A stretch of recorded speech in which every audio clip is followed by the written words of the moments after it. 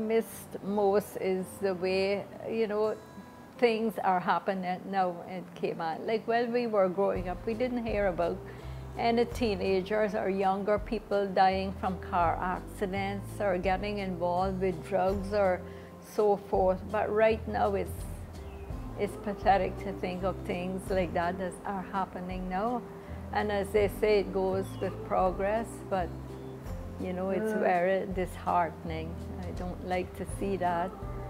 And another thing is like, I think they could do more. Now that we're advanced, I think they could do more for the younger kids that are coming up. We need a vocational school, something like that, that because there are not many people, or I must say not everyone, is keen on getting an education, like academical or so, but vocationally there are lots of children out there. Now, when we were growing up, we didn't have that, so we made the best of what we could, but those two things I think I'd really like to see. But otherwise, I wouldn't like to go back, as they say, like the washboard and all like that. Because as I was telling you about my friend before, that wouldn't be good for older people, because older people have aches and pains, so those things, So progress is good too, but then again, you have to look at it in different ways.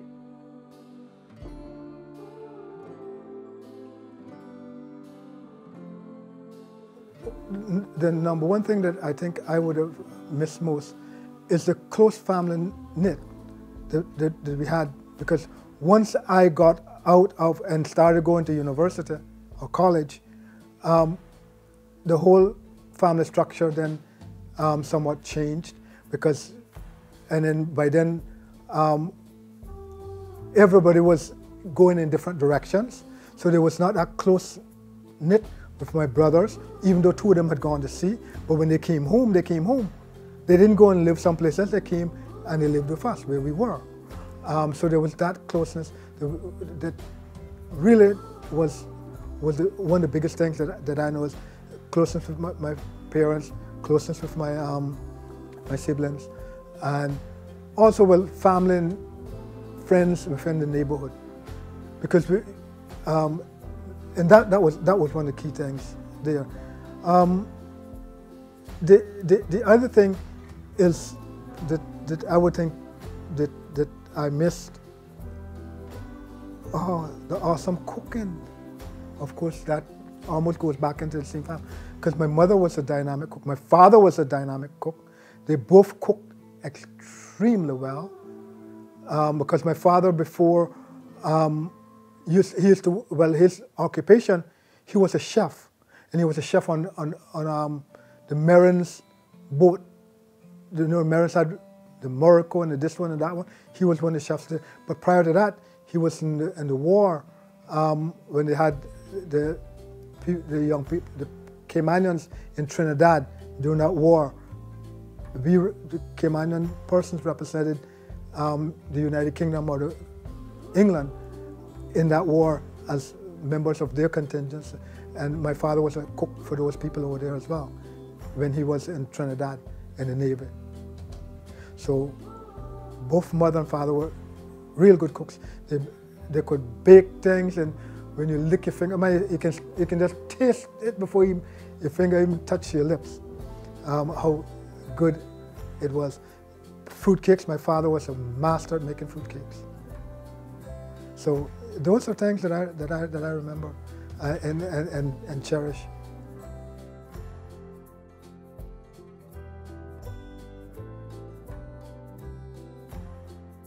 I was just saying, like I'm growing up also in Tam, I was involved with the Scout movement also, Came a junior Scout master, Right. And we had played Dobson Hall, so that's right next door to the old fort there now, Yeah. And you was a Sunday school teacher? I was jack of, I guess everything I was involved with. Sunday school teacher, Into I sang on the everything. choir and everything else. Quite involved. I've always been involved in the church. From early childhood, so I am still involved in the church right now. That was part of family life. Family life, yeah, that's what it was. Yeah, that was wonderful. But on the whole, growing up in Cayman, I really, really have enjoyed my time here on Earth, and especially living here in the Cayman Islands, I don't think I'll change it for anywhere else. No matter where I go, it's no place like home to me here. I mean, it's so relaxing. And you know, I mean, we do have crime, but it's down to a minimum. You know, you can walk around, you feel free still. You don't have to look behind you that someone's going to stab you or do something or rob you. Kind of. You feel safe. I think safe. that's a wonderful note to finish on. Yeah. That it's great to be in Cayman. It is, yeah. And going to Sunday school, it was a must, you know. Yeah. It was a must. You had to go to Sunday school. Yeah. It wasn't say that I don't want to go to Sunday school. I don't. It was No excuses. No excuse. You had to go to Sunday school. Oh, and one other thing before we went up, you know, we were with my grandparents for a while, and you know, every morning, my grandmother, before anyone leave the house, prayer. Mm-hmm. And even after I left, and we were living out from there, I used to go back there on the morning to pray with my grandmother. That was the month. And also one thing, you know, that we had, the family was more united together, because like for lunchtime, the family got together sat at the table. Father was mostly home, and he there blessed the table and everything. We always family together. Now what happens is everybody gets somewhere, you go and take your plate, you go take your plate, eat whenever you feel like.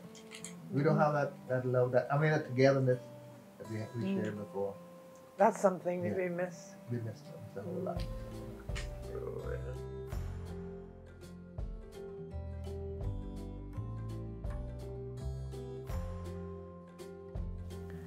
Well, remember my first daughter, well, the elder daughter, she lived right across the road here. Her front door, looking at my front door. No. And we were,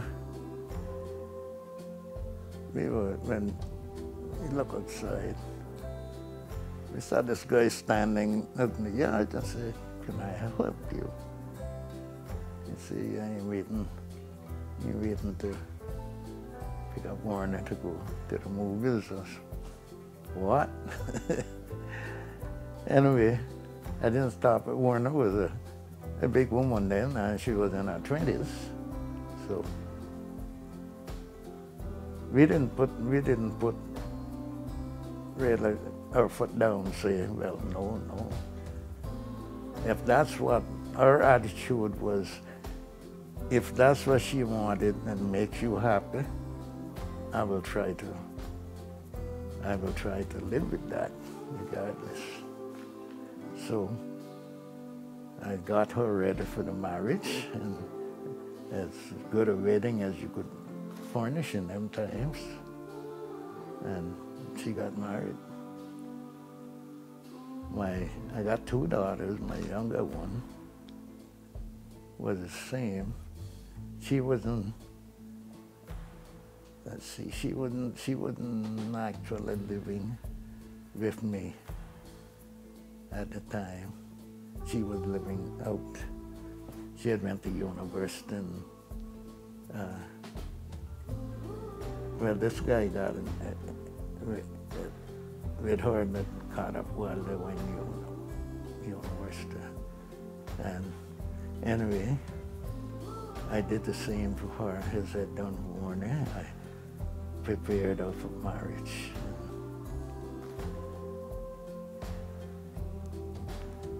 Okay, well, I think that we're going to stop it here. And like I said, I would love to come back at another time. Thank you so much for today's interview.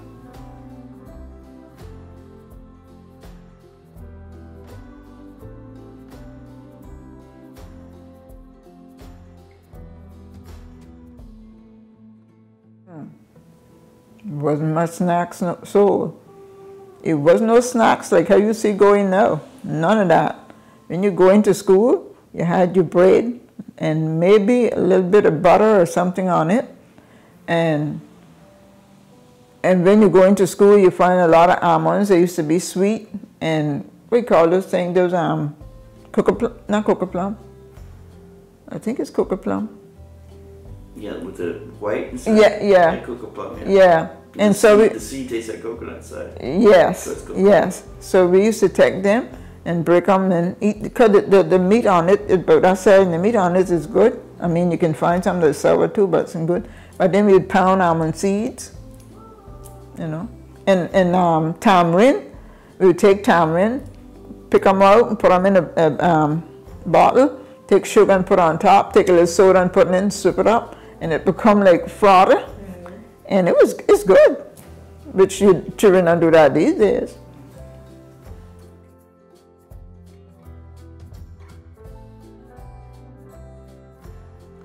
Well, the music people were people used to play guitars. Amazingly, most people could play, I wouldn't say most people play guitars, a lot could be able to play, hold the chords. And they had one they called Kojo. All the old, and he played, a few of them would play guitar. And they have kitchen dance. Not from a dance hall, kitchen dance. Somebody's house on the porch. And they use a guitar and a drum and a grater that make noise.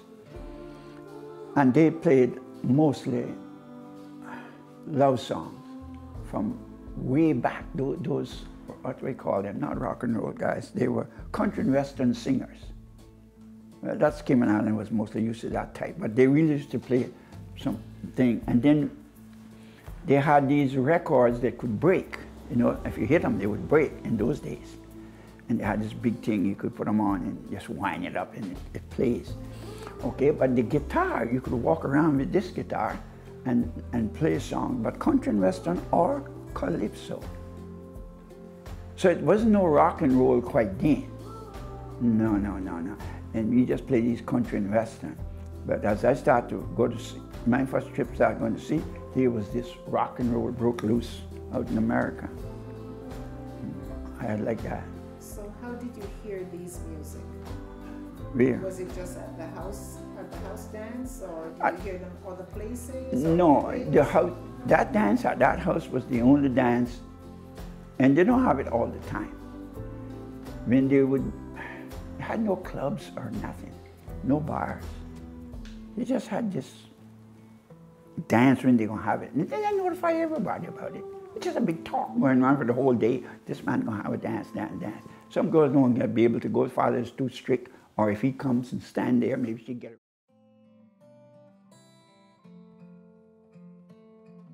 And that was one of the things too that I instilled in my two children, that all the people, you respect them and to do good in school and all that they used to teach us, you know.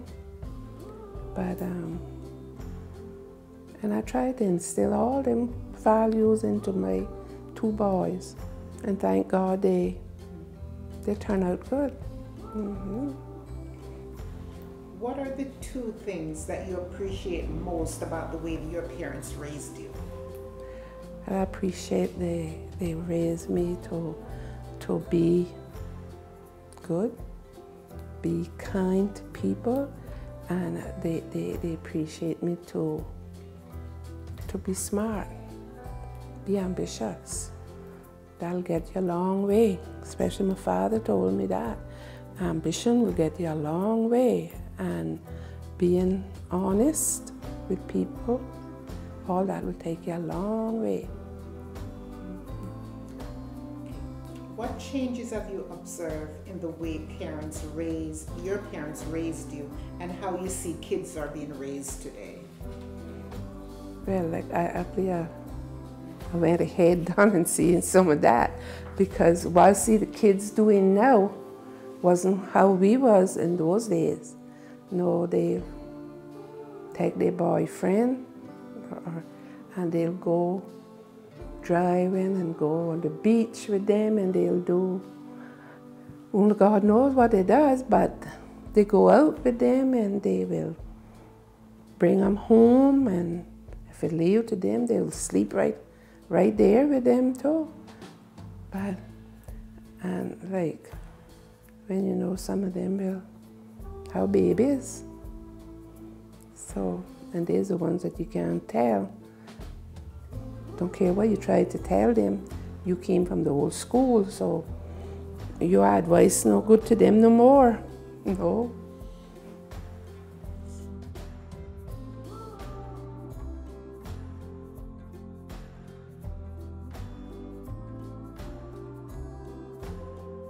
We never had we never had the slightest idea of anything happening. Now, when the war started and all like that, we knew that it was a war. I mean, that there was something going on. How? Well, when I was going to school at the time, I think I was around about 13, 14, 12, something like that, during the war. And I was going to school. And I can remember playing, because I got beaten one time and the teacher beat me for it. But anyway, one time it was a helicopter, not a helicopter, a blimp. That was the first time that we were going to see a blimp and it come to the island or any kind of plane. So it was coming up through the street, you know, falling the street right up and low down. And at the time was the teacher told us he let us out of school, you know. So we all went out on the street to watch this blimp. So me and another guy, we picked up a rock and started fling out up at it, and the teacher saw it. When school called, he gave both of us a good beating. I always remember that. So what was the blimp doing? Was it sending a message? Just passing through, just passing through. What nationality was the blimp? American. Okay. Because if it was German, you were was in trouble. How did you communicate with relatives who were abroad? Well, we only had one system of that, and that was whenever we had a mail boat. A boat used to run between Jamaica here and Grand Cayman. And she would take probably, because she was very slow, she would take about 2.5 days from here to Jamaica, 2 days better. So that's how the mail used to go. And the past, anybody that wanted to go to Jamaica, anybody was sick, because we had no doctor at that time, no doctor. We just had an old dispenser from Jamaica by the name of Lawrence, Mr. Lawrence. And he used to do what he could with, you know, the medicine and stuff, but there was no operation going on. If anybody was sick, they had appendix, you had to punish with it or die or go to Jamaica, or that was it. No way out. That's what the only way out. And then if the boat wasn't here at the time, probably the boat would be 4 or 5 days or 6 days before it come and all like that. So it was really, those days was rough, very rough. Okay. Let's talk about leisure time. What were some of the most fun things or your favorite thing to do to pass time when you were growing up? Well, my favorite time was, like I said, playing games and swimming and all like that. That was my favorite. I love that. Did you, what other? Start again.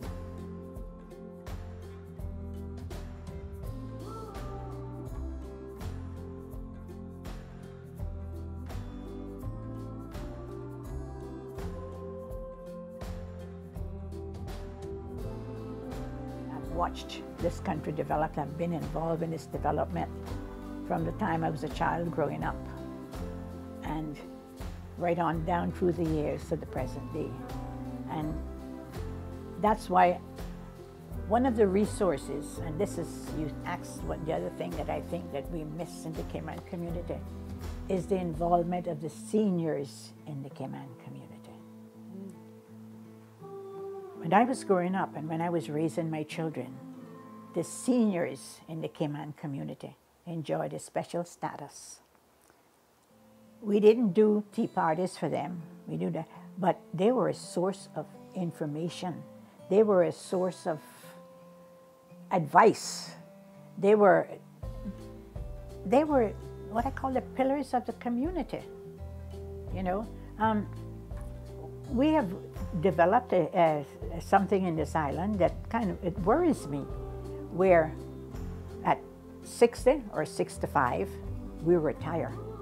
And Lord, we retire from life, you know. And and I like to do my little scripture on this. That word is not in the Bible. There's no such thing as retirement in the Bible. Everybody born and they worked and then they lived and they died. There's no retirement in it. And the older people worked to the last day of their lives. They just kept going. Nobody told them that they could retire or they were going to sit down and they were going to do nothing. And in our community today, it's a resource, an untapped resource of knowledge and of support. Every school in this island should have a group of what we call grandparents that go to the school and talk to the children, or just sit in a classroom and as an extra pair of eyes for some teacher. That should be a part of every school. My little great-granddaughter goes to school and her mother is required to come in 2 days a week, and this is a public school. She's required to come in 2 days a week and help, whether she reads for the children, whether she assists in the classroom, whether she helps them with art, whatever it is. We don't utilize this source in our community. And so when people go home, we find that they sort of drop out of the churches. Their involvement becomes sporadic. Their involvement in the community becomes sporadic. Do you know how hard it is to hold? I tell you this, I pay a compliment to my committee every chance I get, because they are the most faithful people over 18 years of running this project that I have ever seen. We meet every Tuesday night religiously. We meet on weekends. We come up here whenever it's necessary and we clean up everything. We're always involved. Any member of them could walk in that door and I could say, take over, and they could give you a walking tour of this building or of this property, not just the building. It is because we have worked together so closely and we have shared the knowledge. And like I said, they're all older people. But it's an untapped source in the Cayman community. And it is the first time in our history that the seniors, like I said, we do this older month thing in which we have tea parties and we honor them and we do this and we do that. But this is the first time in the community where they're not participating in the building up of the community. They're being sidelined because they're old-fashioned or they have different views. Nobody wants to listen to what they have to say.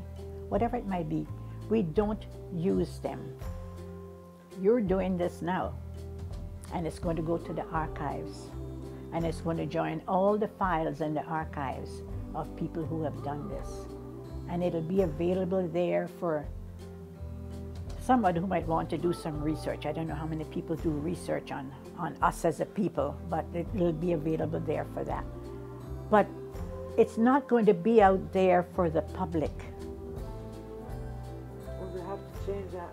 We have to change that. But you know, it should be out there for the Cayman public.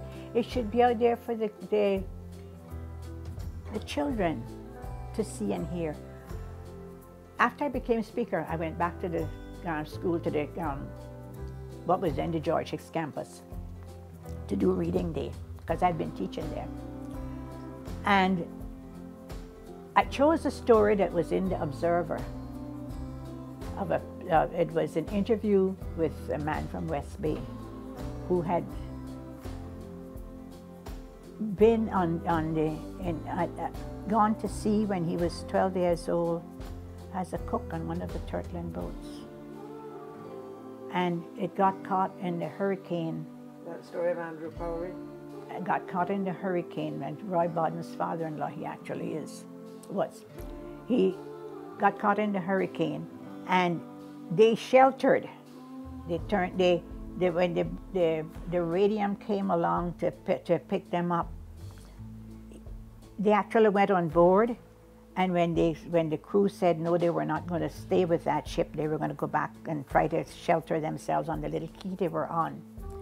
This little boy had to get the captain's permission to go with them. And they turned their boats upside down and sheltered under those boats. till that hurricane passed, and they were stranded there for over a week without any food or anything else. And I started it off by saying to all of those children, asked them how old they were. And most of them were in his age bracket, 12, 13, 14.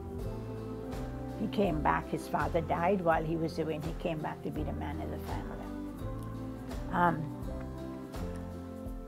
And I asked them what they had done the day before and what they were doing that day. I knew they were playing video games and they were doing this and doing that. And then I told the story of what life was like for that young boy, that young man. Child, actually. And then I asked them, I said, do you have older people in West Bay? Yes, ma'am. Do you talk to them? And there's a silence. I said, well, don't you see them? Like they sit on their porch sometimes? Yes, ma'am. You don't talk to them? No, ma'am. Finally, one little boy put his hand up. He said, ma'am, I talked to my grandfather. I said, and what does he tell you? He says, if I tell you, these children's going to laugh at me. But that got the conversation going.